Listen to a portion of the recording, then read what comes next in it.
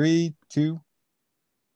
All right, and we are here again to talk some more 80s, and we're going to talk some really cool stuff today. So we've been here once before, so we're kind of visiting another part of it. We did Back to the Future a few episodes back. Yeah. Today we're coming back to the future again, but this time to the second film. We're going to talk Back to the Future Part 2 today, and we are joined by a very special guest who played George McFly in Back to the Future Part 2, Mr. Jeffrey Weissman. So let's welcome him to the show, and we'll talk in him. Yeah, thanks for being here. Yeah, thank thanks you so much. Don, Kyle, Rich, hi. Hello back. Thank you so much for joining us here on the show. We're really psyched to have you here because we're all big Back to the Future fans, and we are always happy to talk to anybody that was involved in the movie. And anyway, and I know you had a fairly I'm large. a big fan of the films too. Yeah, and you had a very large contribution to the film by taking on the role of George McFly in Part 2 and Part 3. That was pretty exciting, I'm sure. It was kind of a surprise to me. How did you get involved with it?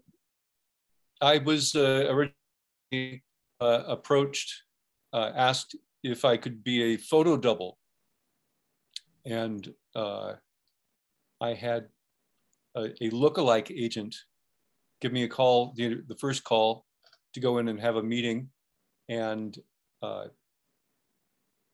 I knew who Crispin was. I was a huge fan of his work already. I did a film with him in 1983, before he got the first Back to the Future film. Oh, cool. We did a film at the American Film Institute. And then when Back to the Future came out, I didn't know he was in it. And when I saw him, I was like, that guy, fantastic. And I called him and congratulated him, and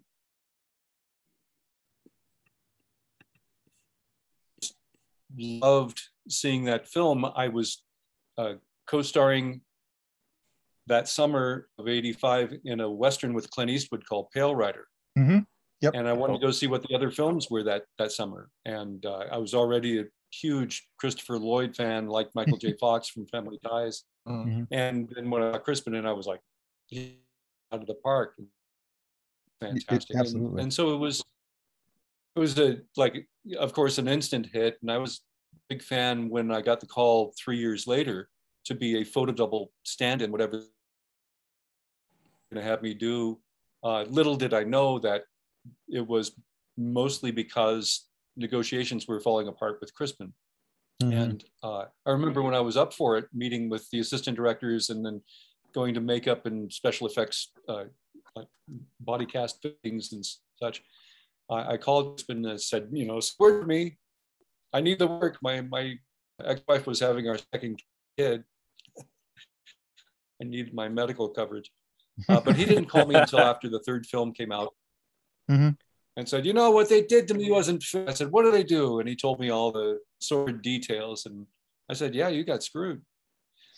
But I was really happy to be sort of the glue that kind of held it together, because a lot of people didn't realize that it was a different actor. And right. I think I see where Zemeckis and Gale and Canton, Spielberg and Marshall and Kennedy, where they were kind of stuck in a hard place because they didn't want to take you out of the audience to be jarred from the reality of recreating those scenes that they needed to reshoot for Part 2, chasing Biff with the almanac and all, mm-hmm. By having a different face, a different actor there. So they needed Crispin because of that. And so they used his life mask to make the makeups that I wore. And I didn't know at the time, unfortunately, that they didn't have his permission to use those. So, mm-hmm. And they weren't going to pay him for it. So wow. He had legal grounds, and the case, I believe the case never really went to court. I think it was settled as it was going to court, outside of court. Yeah. He got $750,000 or so. Well, they're using his face. They should certainly pay. Yeah, well, it was pretty shifty. It was a kind of a rotten situation for all parties concerned, I think. Mm-hmm. But as well, at the time, I was not allowed to promote myself or my work in the films because they wanted to keep me a secret, so Crispin wouldn't sue, I guess, or pay attention to it. And I didn't really benefit until many years later from my participation in those films. The fans, ironically, the DeLorean owners discovered me first and started bringing me to their conventions. Cool. Embracing me. And then some of the cast reunions starting in 2008. I got to see, friends that I'd made on set, and it was just wonderful to get the fan appreciation from around the world now that I was, not getting until fan cons. Right. Yeah. So when you finally are you're hired as the photo double, what was it that they said, we need you to do the lines, we need you to start, performing the parts, especially the future scenes and such, that I was kind of kept in the dark until the 11th hour, until casting finally called my agent, meet him on set on Monday. Here it's Friday at 6 p.m. and let's make a deal. I was like, what? Wow. I had like I mentioned, I went for prosthetic makeup fittings and body cast special effects, and I figured they needed George in multiple places at the same time. The agent that originally also supplied Kevin Holloway, who was Michael J. Fox's photo double. Okay. And as you know, while say Marty from part 2 is on the catwalk, while Marty from part 1 is playing Johnny B. Good on stage. Right. Kevin's up there on the catwalk while Michael's getting the close-up, or vice versa. So I figured they were going to need George in that type of situation as well. And then, when I learned that Crispin wasn't coming back, it was actually the makeup designer, Ken Chase, who said, Crispin's out, you're going to be George. I was like, how is that possible? Right. I couldn't fathom it because he was so solid in that characterization. He was so wonderful and fun. And I had done a screen test in the young George makeup that Robert Zemeckis, I remember asking Dean Cundy, the cinematographer, what do you think, Dean? And Dean saying, I think we got Crispin without the trouble. And I was like, oh, wait a minute, what is that supposed to mean? Right. And, it was odd, but you can see what that makeup looks like from the side. Oh, okay. Wow. Oh, wow. Jeez. That's Yeah. that's an incredible likeness. Wow. Yeah. So it really did look like him. It was obviously from his life mask, but from the front, it didn't look so much like anyone. Right. As you can see here. Interesting. So that's why I think, because, full front, it didn't look so much, and it wasn't Crispin. They kind of kept me either in the background or out of focus when we went back to 1955 and recreated the Enchantment Under the Sea dance or the fight with Biff in the parking lot. But it's really kind of interesting how they were able to really pull that off. I mean, makeup effects came such a long way in that time. I mean, wow. I mean, so Crispin's literally not in the movie at all. In Back to the Future 2, he's not there at all. No scenes were shot, or is there some? Yeah, I think they used footage from the first film. Right. Exactly. They used a couple close-ups interspersed with my work. Well, I gotta tell you, did a good job, because till Kyle told me this, I thought it was the same guy for all the movie. Yeah, look at that. I mean, from afar, that looks incredibly I mean, just really good. Yeah, and about 35% of the people out there really didn't think there was any change in actor. And even to this day, there's people coming up to me saying, no, you weren't George. And I said, yeah, I was. Right. I'm glad. I'm glad hard. they did it. Yeah, I'm glad they did it that way. I mean, because obviously we know, Claudia Wells got replaced, for 2 and 3, and it's a noticeable difference. They weren't trying to. It was like introducing a new character in a way. And to do that with George McFly would have been very difficult. And then it would have really changed, or they would have had to change the story. And, what they normally do would, kill off a character, or, oh, they're off on sabbatical, they won't be here for that, or whatever, changing the story. But the fact that because he was such a recognizable character with a distinguished voice and a look, to carry you through. So, I mean, yes, I mean, it's kind of crappy what they did with Crispin, but at the same time, try to keep that character going. And obviously it's believable because Rich didn't know the difference. But it's true. I mean, his characterization of George McFly was so fundamental to that first film. To change it significantly would have been, I think it would have harmed the film in some way. But you obviously were able to keep that, like you said, you were able to be that bridge I felt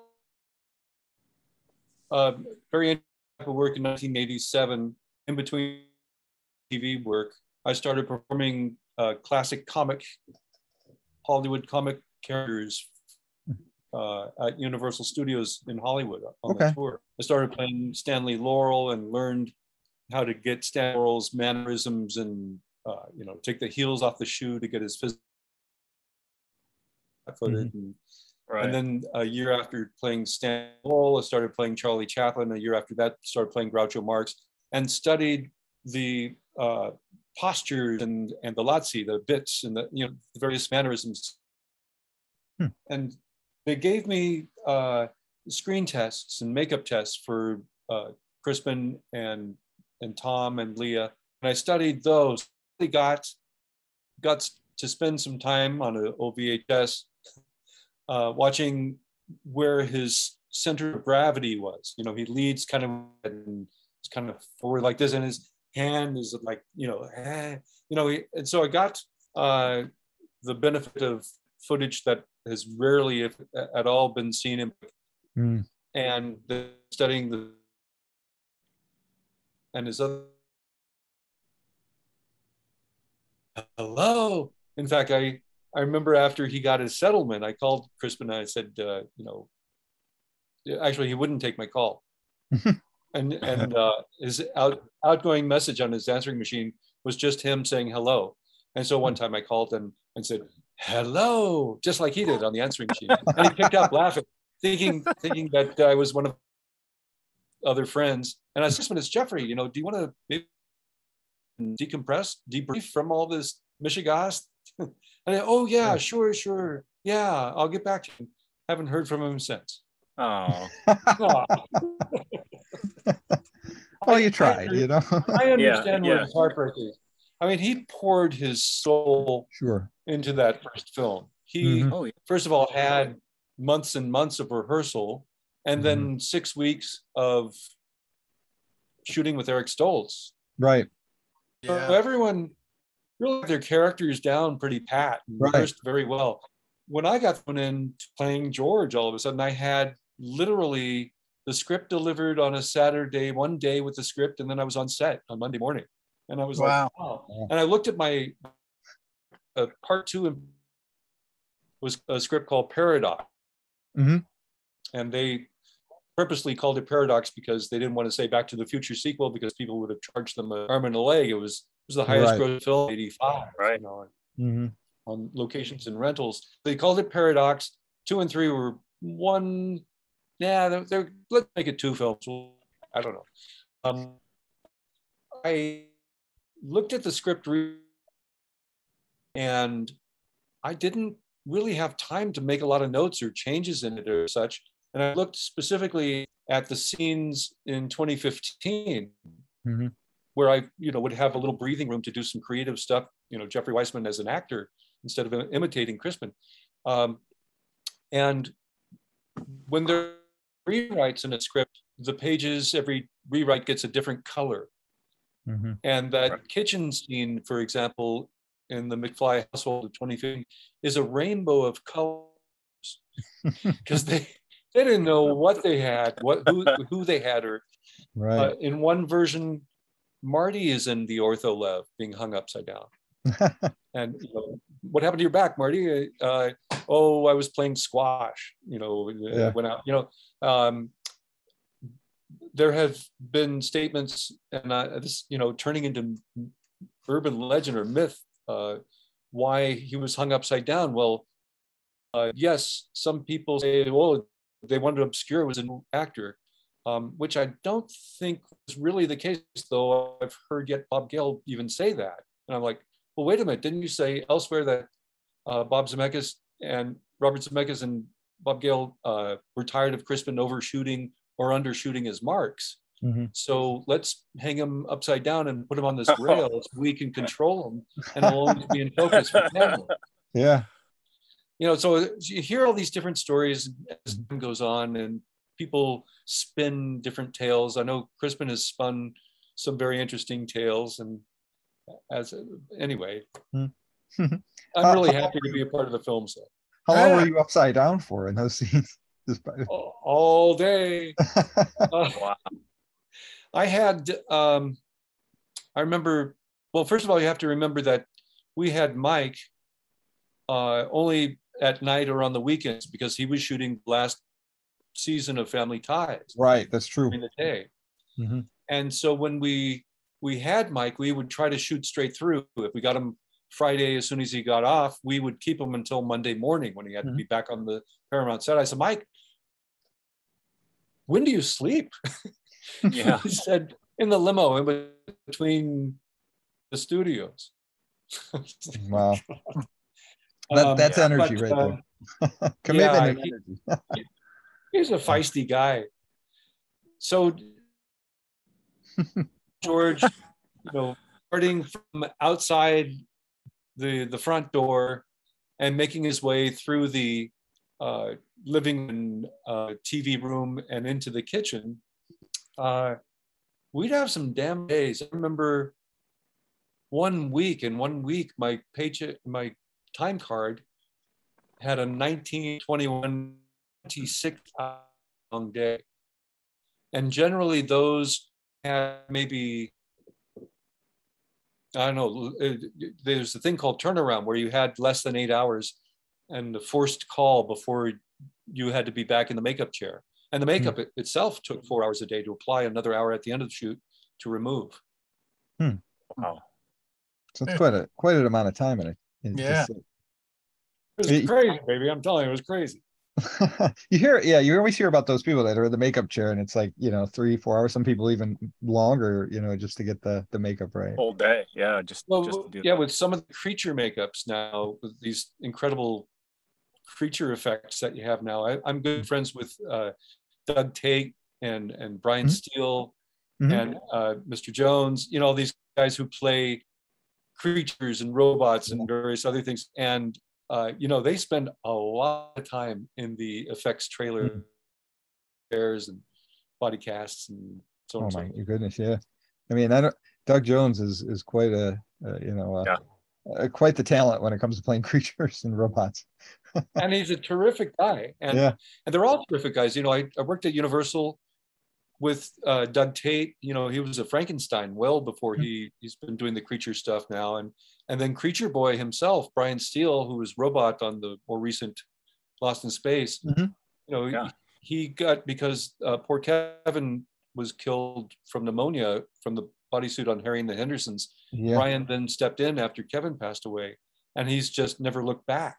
He's just been working and working. I have, if you guys would like to see, a little video that was cut from, it was deleted from the making of Back to the Future 2, because they wanted to keep me a secret. Sure. So if you'd like to see it, it's a short video. Let me try to Love to get it up here and do this share screen thing with that and do this. Uh-oh. Can you see anything?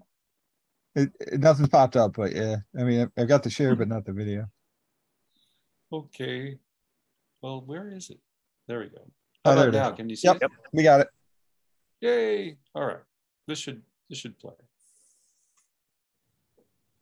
So this is Nancy Vasta gluing my neck in. Behind, you can see Sonny Berman working on me on, there's a better shot of Sonny. Leah is in the next chair being worked on by Mike Mills and Kenny Myers.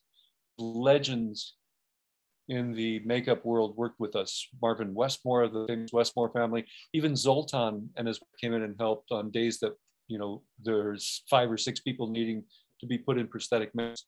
Zoltan got the Academy Award for mask. Yep. That's incredible. Yeah. So like I said, if I needed to be on the set by 9 a.m., I was in the makeup chair by 4:30. Wow. After being glued into the prosthetic, they then let me take a half an hour break for a breakfast burrito or something. Well, that must have been so busy, especially for the 2015 scenes, because you got Michael J. Fox. He's had 3 different characters, you know, playing, and then, you know, everyone had to be aged a bit in those scenes. So they must have been quite a lineup then. Contributor for the long days, because we'd shoot with Mike as Marlene, and then she'd go and get changed into Marty Jr., and then he'd go get changed into Marty Sr. For all those scenes at the dinner table and such. And it would take 2 to 3 hours for Mike to get changed. Yeah, so you're shooting like 3 different versions of the same scene, essentially. Yeah. That's right. Wow.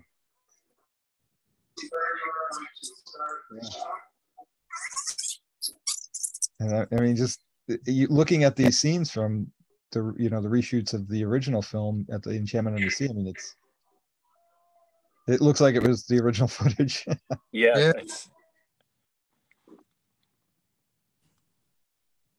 That's incredible. Yeah, so it's really, really awesome. Really, really cool. And the cast was really, you know, really great to work. Like they were very accepting of your coming in. That was, because sometimes you hear stories where they recast and it's always a little. Oh yeah, it was very awkward at first.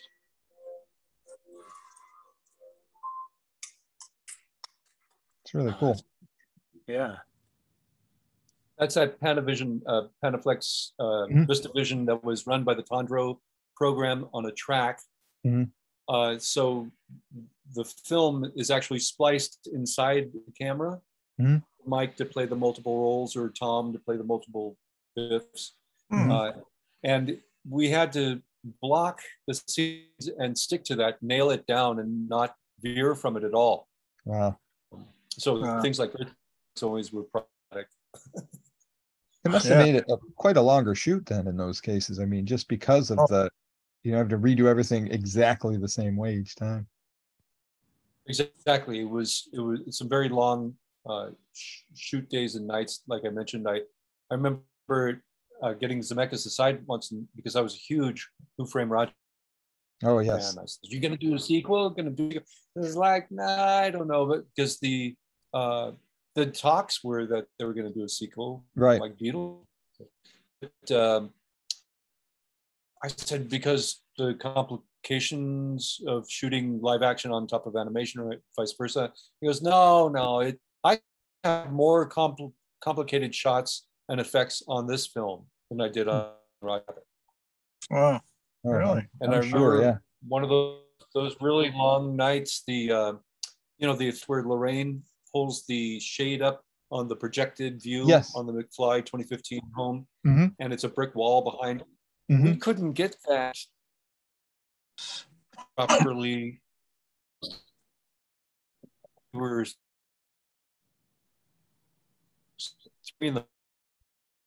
Zemeckis figured it out, and we came from dinner at 4 a.m. and Bob Z said, "Leah, why don't you just beat your line, pull the string from all, look at camera, saying your line to Marlene, and pull the string on your line, and that way we won't see the flick of the projector turning off."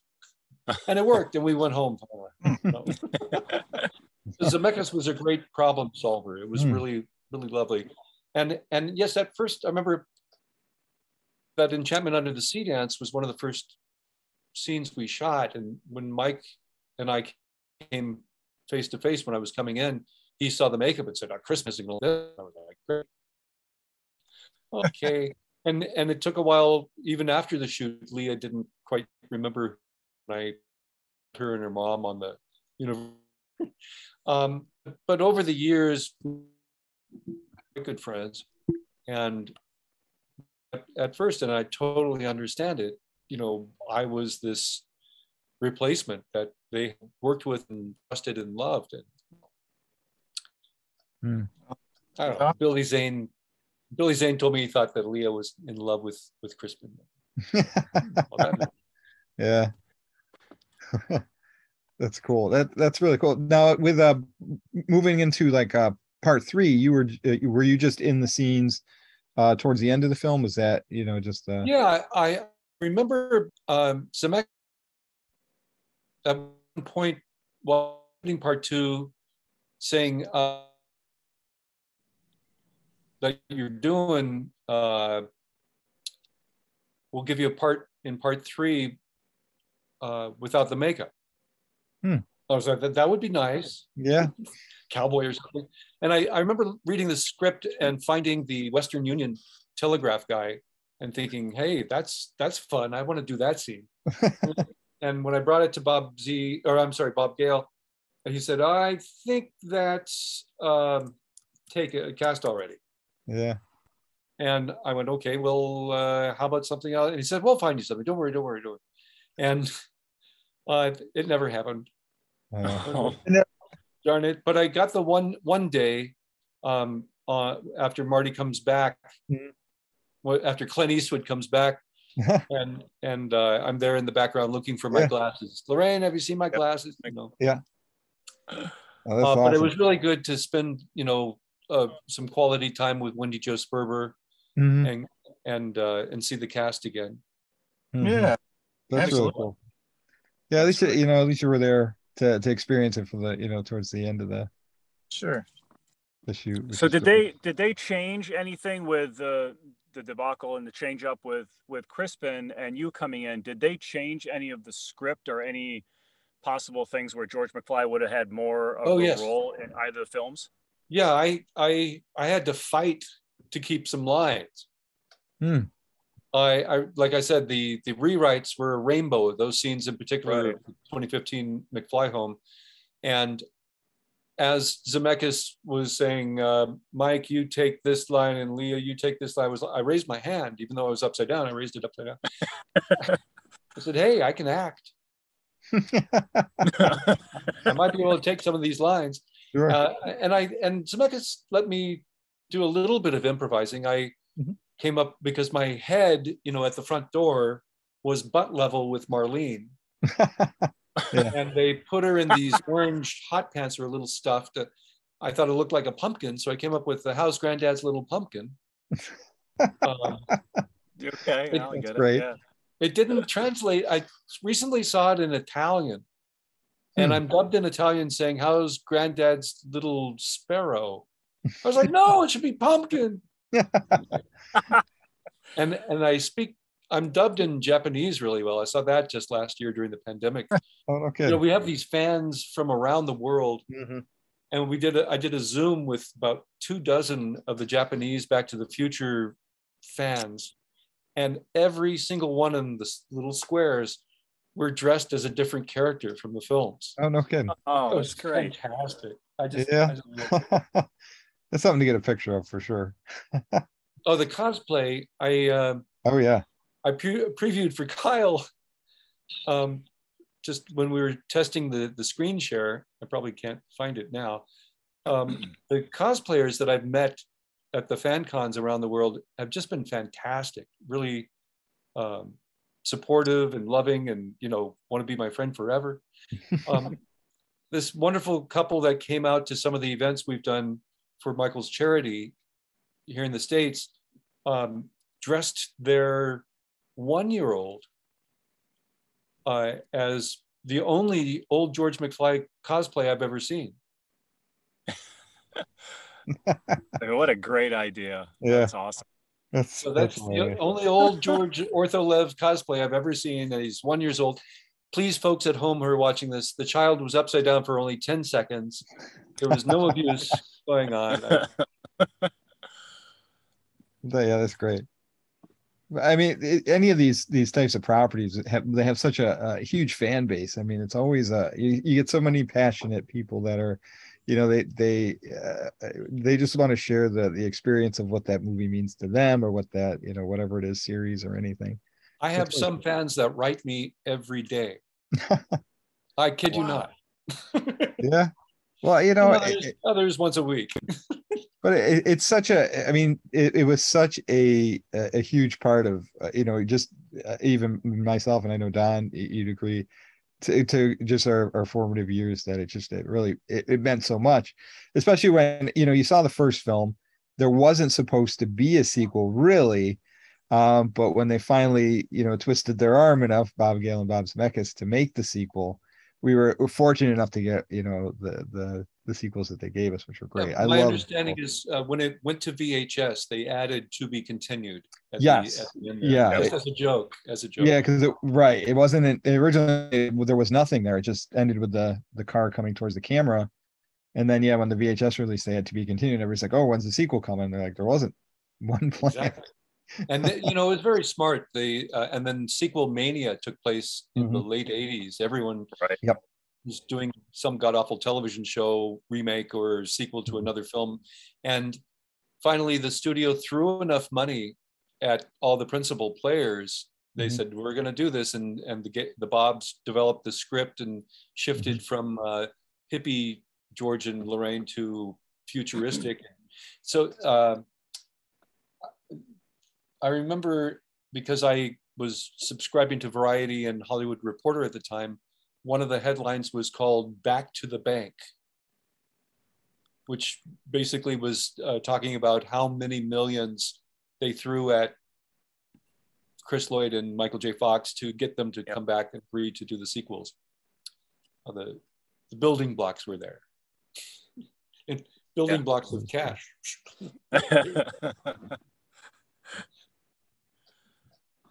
That's cool. Yeah. I mean, I gotta jump back a little bit before that, because you're still a part of so much of our, once we're doing an 80s podcast. So, I mean, Max Headroom, we were watching, Scarecrow, Mrs. King, we were watching, and I gotta talk about this, because most people, I don't know if everyone knows about this movie, and I know he had a very small part, but I absolutely love Johnny Dangerously. Yeah, Johnny Dangerously.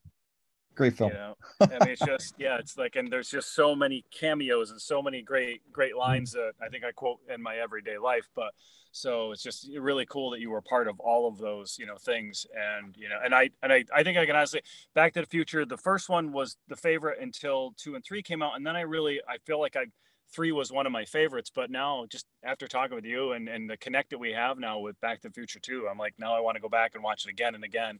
And that's probably going to be my new favorite. But what I love about part 2, that I think a lot of people really don't pay attention to, is they really just deconstruct the first film. I mean, it completely takes it and just pulls it apart. It looks at it from another angle. It's so brilliantly done that no movie's really ever done it that way, which I thought was really, really great about it.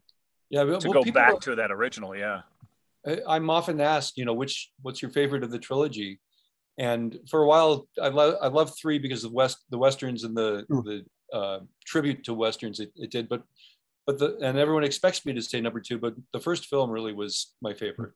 Really was fantastic. I was listening to an interview with Robert Zemeckis, and he had said that 2 is probably his most interestingly, the one that really stands out to him, because he said the way they handled that, the way it was done.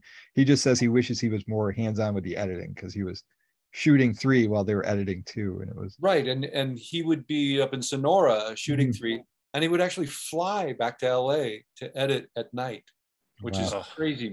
It's insane. It's like, when do you sleep, Bob Z? Right. Yeah. Now in today's day and age, that's not an issue. You got so much technology to probably allow him to not have to fly. But yeah, back then, it was very special for me to work on Johnny Dangerously, because I had been such a big fan of a lot of the principals on that.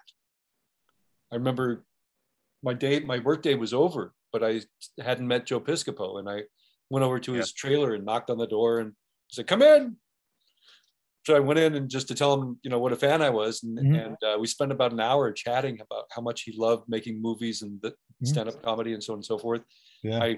I adored Mary Lou Henner, who showed up on a commercial shoot that I was on, and was a doll. And I remember seeing Maureen Stapleton coming to the makeup trailer, still in her house coat with her newspaper under her arm, 7:30 in the morning. I was already done with makeup.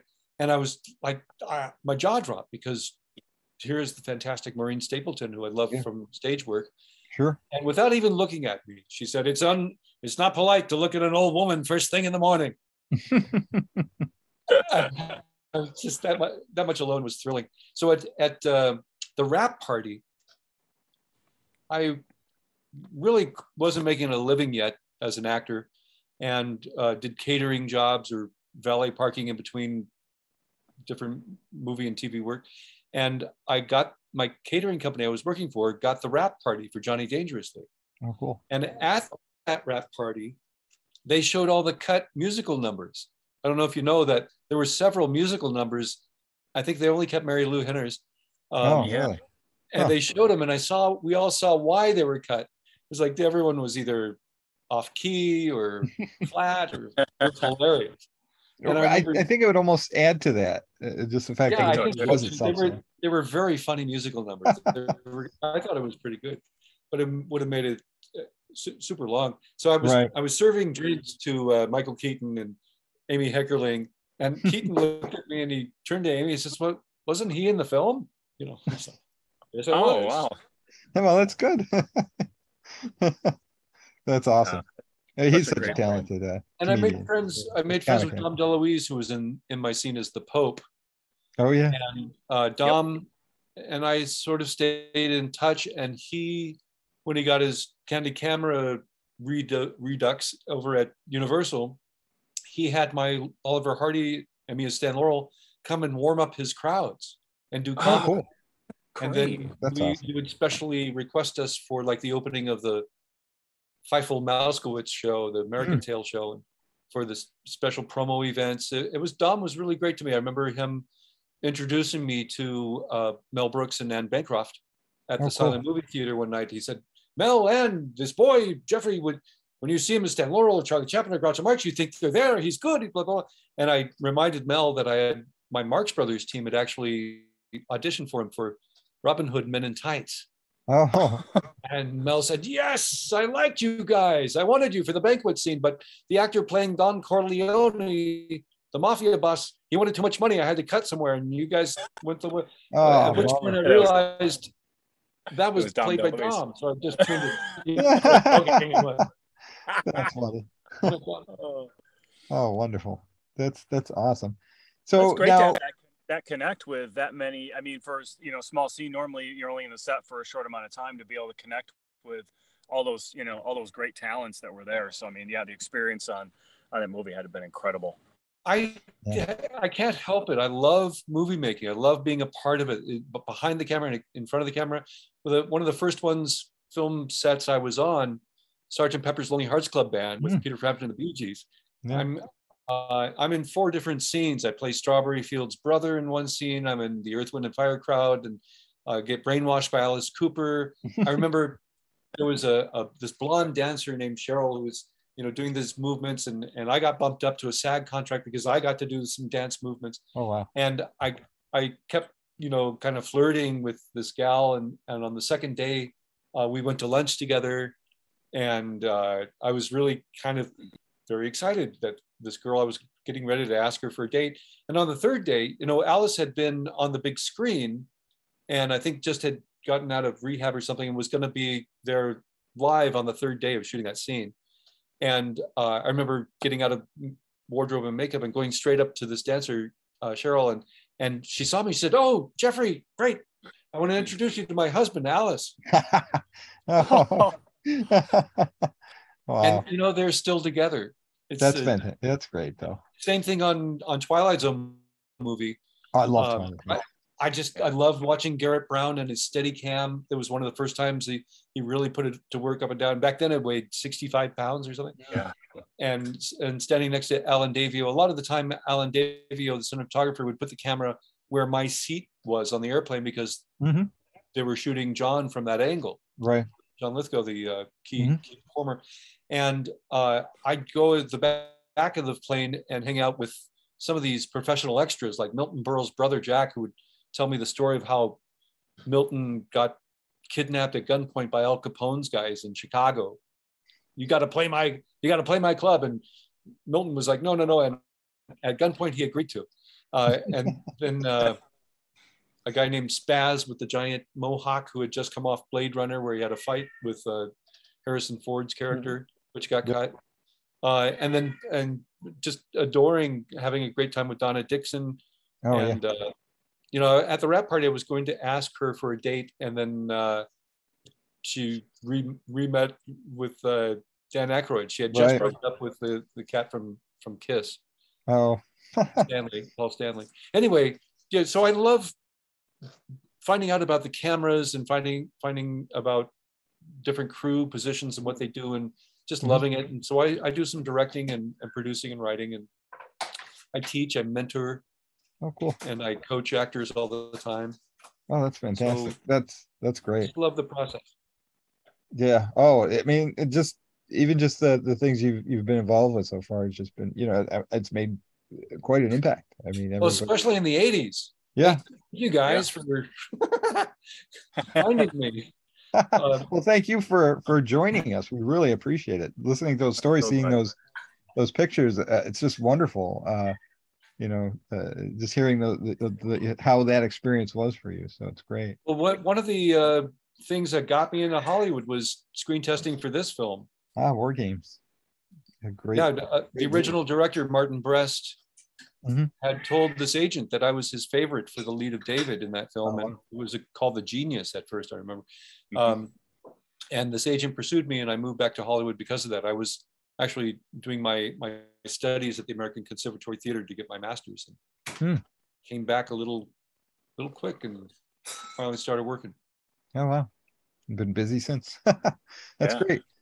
Well, I just want to thank you so much for joining us. And you know, I'm sorry we lost Rich. Goodbye, Rich. Yeah. I think he might have lost his signal, but we'll catch him up when he'll get to see it and hear it soon. So no, thank you so much. I mean, this we love. Yeah, we like the process too. I mean, everything from watching it to, you know, being involved behind the camera, in front of the camera, and learning all the nuances and the stories that we just don't know, that, you know, so now when we watch it again, we can appreciate it so much more. Like, oh, we know something you don't know, or, you know, be able to share I've got a ton of other stories. You know, could do a special on Pale Riders sometime.